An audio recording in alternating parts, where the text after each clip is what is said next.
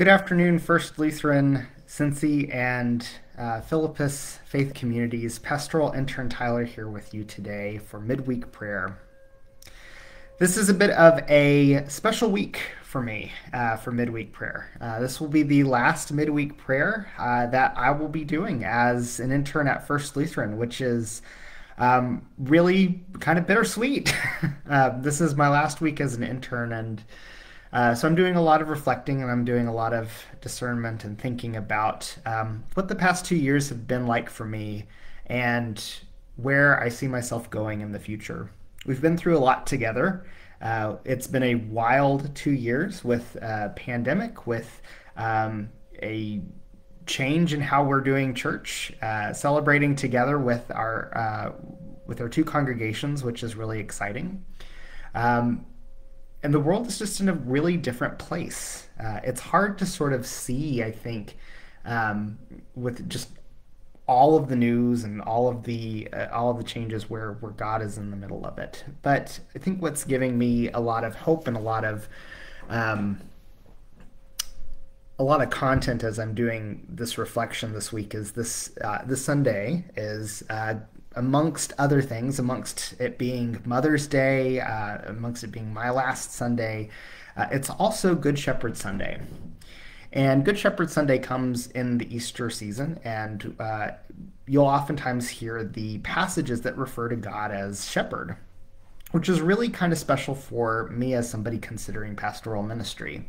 In fact, the word pastor comes from a Latin word that means shepherd. So when we're talking about who the pastor is, Pastor Brian is kind of acting as a shepherd, or Pastor Sam as a shepherd of those particular faith communities. And so that's kind of an interesting sort of connection there. The idea is that the pastor is somebody that follows the example of the great pastor, the good shepherd, Jesus in our faith. And so many of the scripture readings that churches will do this Sunday focus on that idea of who God is as a pastor or as a shepherd. When we talk about what shepherds do and who shepherds are in scripture, it's also really interesting as well. Whenever you're reading a psalm and you come across the word shepherd, that's a metaphor for the king. David was a shepherd. King David was a shepherd, as an example. But God is also the shepherd too. And so when we're talking about that idea, this concept of the shepherd, it is somebody that is a leader. It's somebody that is maybe not necessarily a ruler or a monarch, but it's somebody that leads a community. It's somebody that helps them become the best community that they can be, the most honoring community for God. And so that's sort of something that, as pastors, we look to the example of Jesus in Jesus who taught, Jesus who took care of the sick and the needy, Jesus who stood up to the powers that oppressed other people, Jesus who performed miracles, Jesus that proclaimed the glory of God. And these are all sort of examples of what we do in ministry.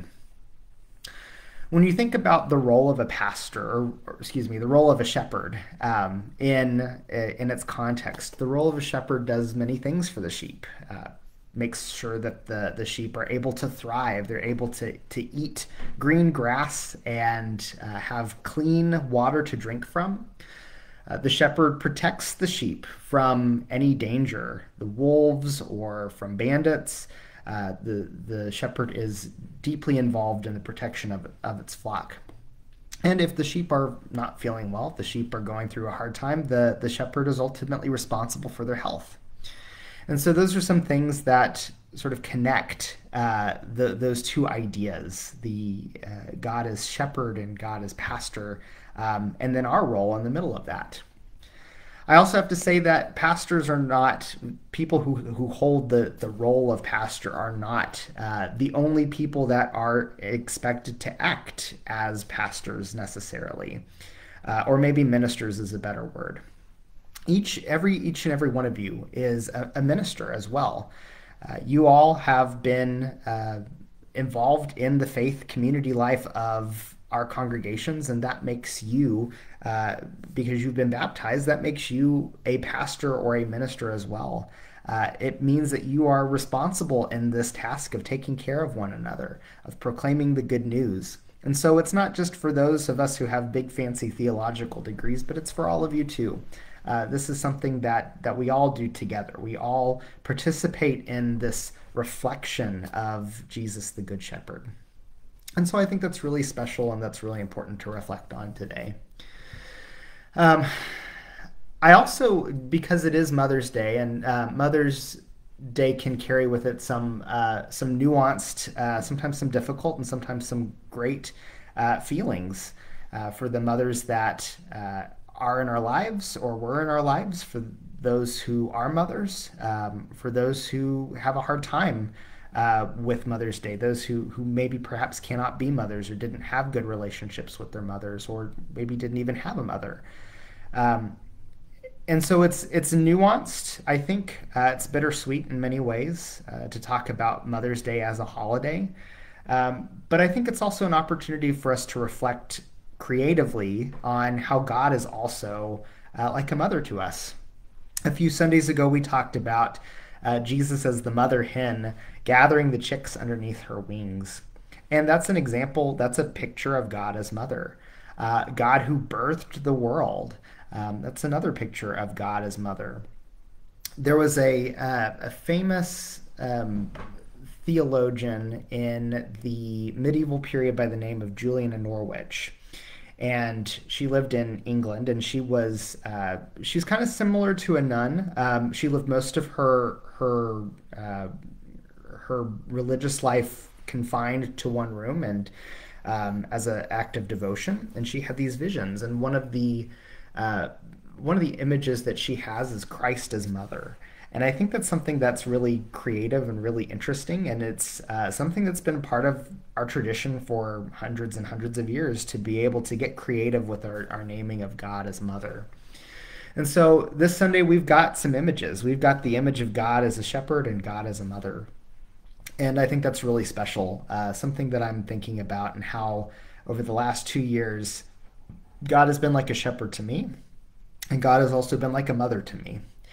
And I wonder about those places for you, if you've been able to reflect on where God has been like a mother to you, or perhaps been like a shepherd to you. What did that look like? Where are the places where you saw God in the middle of that? As things are difficult in our country right now, certain that news of present issues are probably popping up all over everybody's news feed. And it's really difficult for us to sit here with information that could have really devastating impact on the people that live in this country and people that live throughout the world. I think it's important to reflect on who God is and how God takes care of us, how God defends us from harm, and the ways in which we join God in God's mission to the world, how we take care of one another, be it comforting those who need comforting, helping those who need to thrive, giving them an opportunity to do so, standing up to the powers that be, reminding them that though they may be the ones in power, Caesar is not God, and I think that's important to name.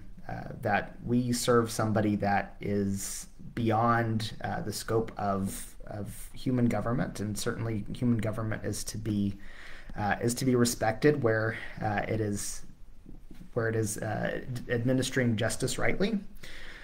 But it's also to say that we serve a God that is greater than those institutions. We serve a God that is more interested in justice than those institutions. I think that's important to remember too. So all of that, I know it's a lot of stuff to reflect on today, but this is also a special week for me where I am doing a lot of reflecting. I'm looking a lot, back over the past several months on what my internship has looked like and discerning where the Spirit has been active. holding appreciation for everybody that's been with me on the way, everybody that's been able to teach me and lead me in my own journey. And I've been very thankful for that. I'm going to read a passage for you, a very famous passage from the Bible, probably many people's favorite passages, and I think it's important for this upcoming Sunday. So I'm going to do that. I'm going to share a prayer with you for the week, and then I've got a couple of announcements at the end. So this is Psalm 23. The Lord is my shepherd; I shall not want. He makes me lie down in green pastures and leads me beside still waters. He restores my soul. He leads me in right paths for his name's sake. Even though I walk through the darkest valley, I fear no evil, for you are with me. Your rod and your staff, they comfort me. You prepare a table before me in the presence of my enemies. You anoint my head with oil, my cup overflows. Surely goodness and mercy will follow me all the days of my life, and I shall dwell in the house of the Lord my whole life long. Will you pray with me? Mothering God and shepherding God, we give you thanks for another day in which to live life. We give you thanks for the water that you send on the earth to give nourishment to the things that will ultimately be food or flowers, contributing to the beauty of your earth. We give you thanks for these congregations, and we give you thanks for our time together. We love you, Lord, and we don't always show that in the ways that we need to. We don't always act with kindness or with justice towards one another. We don't always take the time to understand one another. Help us to be repentant. Help us to be transformed, and give us a vision for what you would have us do, how you would have us participate in the kingdom that you are bringing into the world even now. Be with us this week as we go about our lives, as we work, as we play, as we eat, as we sleep. Be with us our whole life long, even when times are tough. Remind us of your presence. We give you thanks and praise. In your holy name we pray. Amen. Thank you so much for joining me this afternoon. I'm so glad that you took the time to tune in. And it's been a wonderful blessing for me to be able to be with you on these Wednesday afternoons to share a little bit of a theological thinking, or a prayer, or some exciting news. It's been a great time for me to participate in that, and I hope that this has been a blessing for you too.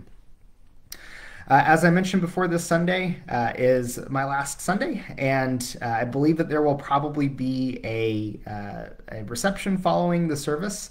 And so we'd love to have you show up there. It would be lovely to meet with you and to formally say goodbye as well. I know that will be a bit of a bittersweet Sunday, but also a reminder that this Sunday is Mother's Day.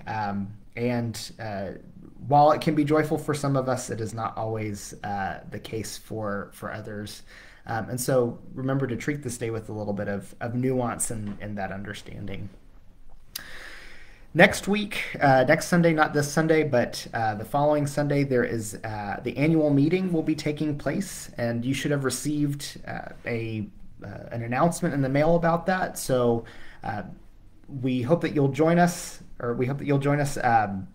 the weekend after this weekend to talk about what the ministry of First Lutheran looks like. I think that's an important thing for us to do, because even though we're out of the building, we are still First Lutheran, and we're still doing ministry and over the Rhine.